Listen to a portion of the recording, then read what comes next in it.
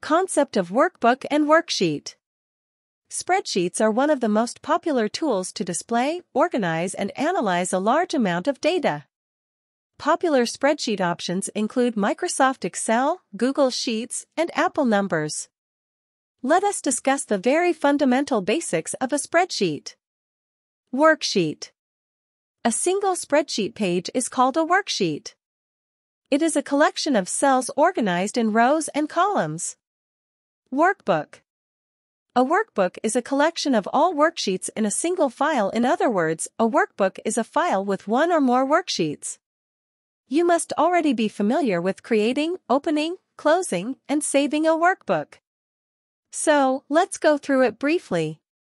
Now, Microsoft Excel by default opens a blank workbook.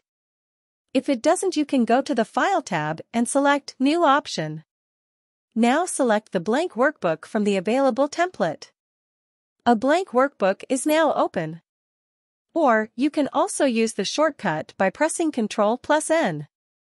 Now, let us suppose you already have a file that you want to open. To open a file, go to the navigation bar and click the file you want to open.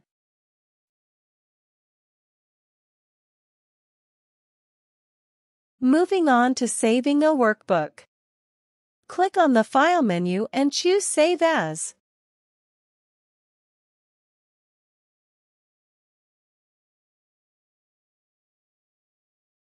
You can enter any name for your workbook.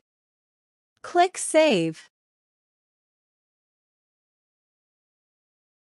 You can also use the shortcut key that is Ctrl+S. Finally, to close the file, again go to File and click Close. Or use the shortcut by using Ctrl+W.